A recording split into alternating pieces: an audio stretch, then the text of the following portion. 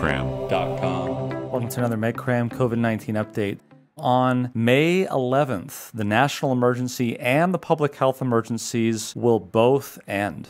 What are the implications of this, both from a medical aspect and a practice of medicine aspect? Hi everyone, this is Dr. Roger Schwelt, board certified in internal medicine, pulmonary diseases, critical care medicine, and sleep medicine, and co-founder of MedCram.com, where we explain medicine clearly. I want you to join us at MedCram.com, where we have a number of continuing education courses, including in ECG, BMP, hypertensive crisis, CBC results, vasopressors. If you ever had questions about these things, looking them up on your healthcare-related EMR, or whether you're the healthcare provider prescribing these things and looking at these results, I invite you to join us at MedCram.com. So let's get down to the topic at hand. There was this Kaiser Family Foundation article, and I'll put a link to it in the description below, titled, "What Happens When COVID-19 Emergency Declarations End? Implications for Coverage, Costs, and Access." I think this is a great article, and it actually goes into a lot of the detail about the cost and coverage. What I want to sort of focus on this article is what happens to telemedicine. So telemedicine really came into its own during the pandemic. And you can imagine the reasons why, right? People didn't want to go out. They still wanted to see their healthcare providers. And so they wanted a way to do that. But the current rules and regulations just would not allow the wide use of telemedicine. So when the public health emergency was declared, there was a number of things that they could do to waive some of the restrictions to the wide use of telemedicine.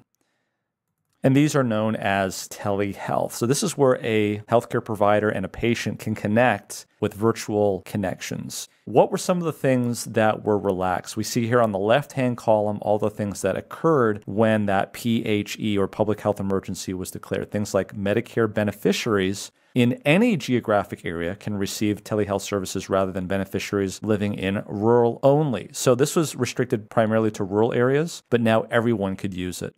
Before, you actually had to go to a healthcare facility to connect with another healthcare provider. That was waived, and you could actually do it from the comfort of your own home. You had to use, previously, sophisticated equipment with good video, resolution, and good audio. That was waived, and you could actually do telehealth visits via your smartphone. There's also a pretty restricted list of things that would be reimbursed from Medicare. That was quickly expanded during the pandemic. We've all got a taste of this. It's going to be hard to go back because a lot of people now are kind of dependent in some ways on telehealth. They like telehealth. They want to continue to do telehealth. If there's one thing the government would not want to do is to restrict access to healthcare. So Congress in 2023 actually passed something called the Consolidated Appropriations Act, because normally all of these things would revert back to the way they were before the PHE, 151 days after the PHE ends, which is on May 11th. But in actuality, what this law does is extend this through the end of next year, 2024. And so these things are not going away. They're actually going to stay in place even 151 days after the end of the PHE, which is May 11th. Some other things that they actually allowed during the PHE was the ability for these qualified health centers that were providing telehealth in their community to not only provide it for the community, but also other communities as well. And again, that's not going to end 151 days after the end of the PHE, but it's going to extend to the end of 2024, December 31st, 2024. And in my opinion, it's probably going to be extended even beyond that, because I don't believe between now and then we're going to have a handle on healthcare and access. There's also other aspects of this that have to do with the 50 states and their version in their state of Medicaid and their ability to do this. And in some of these states, these changes have been made already permanent. So the states are really eager to expand coverage and allow the use and reimbursement of telehealth. So this is a burgeoning area. I think this is something that's not going to be going away. In terms of cross payers, all states and DC, the District of Columbia, temporarily waive some aspects of state licensure requirements so that providers with equivalent licenses in other states could actually practice via telehealth. That means that if there's somebody in California who's a healthcare provider and they're treating somebody in New York, New York would say, okay, we don't mind that the healthcare provider is operating under a license in a different state. So you have to understand here in the United States, you can only practice medicine in a state that you're licensed for. Most physicians and healthcare providers are only licensed in their state that they practice in. Some of them actually have dual appointments depending on where they travel to.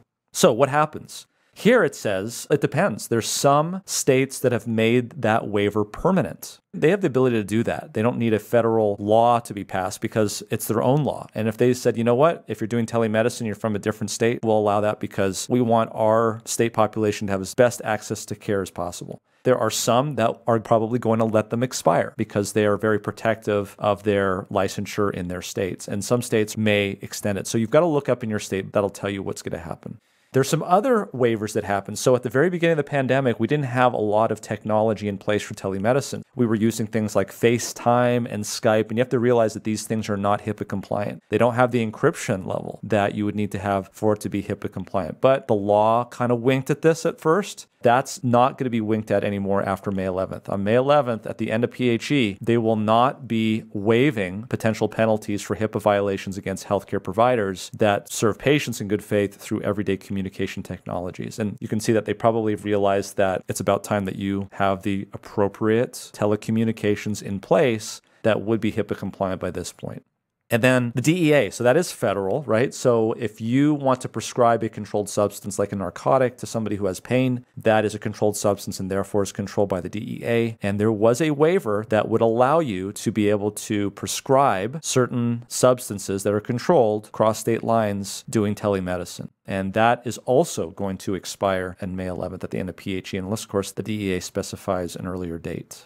There's a lot of other different things that have to do with Medicaid and flexibilities and Medicare payments and even private insurance flexibilities as well that you can read here. And again, we'll leave a link in the description below so you can see very clearly what is going to be continued and what is not.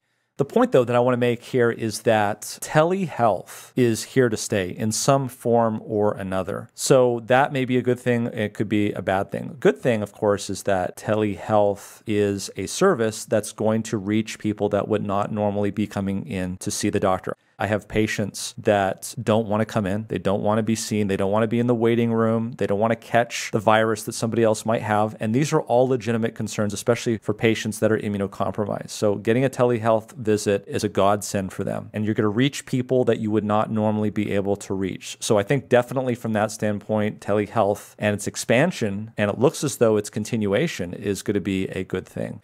On the other hand, it could be a bad thing if it's not watched carefully. So what I mean by that is that there are some patients that I really would want to make sure are actually being seen and physically examined by healthcare providers. I can tell you that personally myself, I've seen patients that have come in for one particular issue, like either sleep medicine or pulmonary, but I've picked up something completely different that I would never have been able to pick up if it was a telehealth visit. I can't examine them.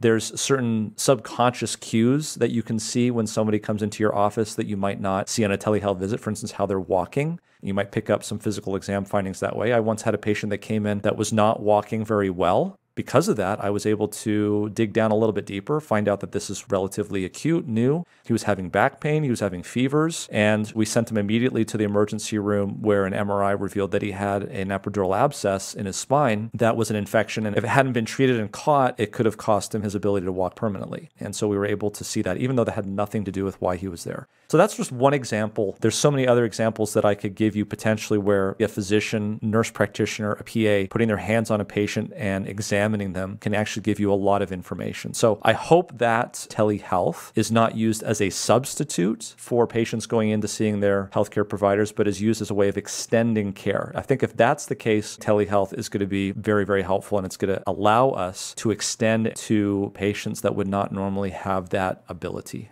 I think some of the good aspects of the PHE that was declared are going to be continued, and some of the things that were kind of winked at or allowed to go through are going to be kind of wrapped up here on May 11th. So I hope that was helpful for a lot of you. Please subscribe to our YouTube channel. Please turn on notifications and leave a comment below about how telehealth has affected your practice, both from the healthcare provider side and from the patient side. Thanks for joining us.